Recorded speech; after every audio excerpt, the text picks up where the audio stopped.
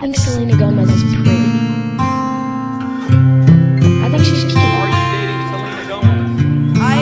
She's one of my best friends. She has very kissable cheeks. Yeah.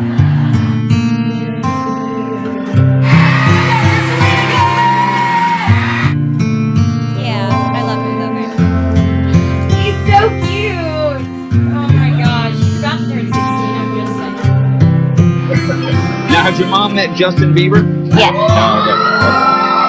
And how'd that go? Okay, she liked him? He passed the test. He Have you known him? Almost like 2 years. 2 years? Where did you meet? I mean, people gotta meet somewhere, right? Yes. Actually, his manager called my mom, who's my manager. I heard he was your paper boy. And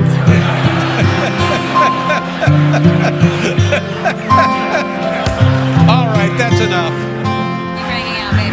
Hi, James. What's going on where you are? He's been in my life for so long, and it's just nice to have someone that understands what you're going through.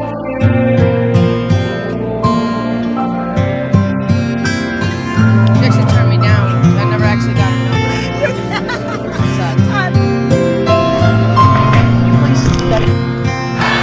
He's little. No, he's like my little brother. That's weird. You're a cute couple. It really does. I feel like I'm not doing anything wrong. I've been best friends with him for a very long time. So it is very hard. It does hurt me. But I just try not to focus on it. I have such a strong family, and I have great fans.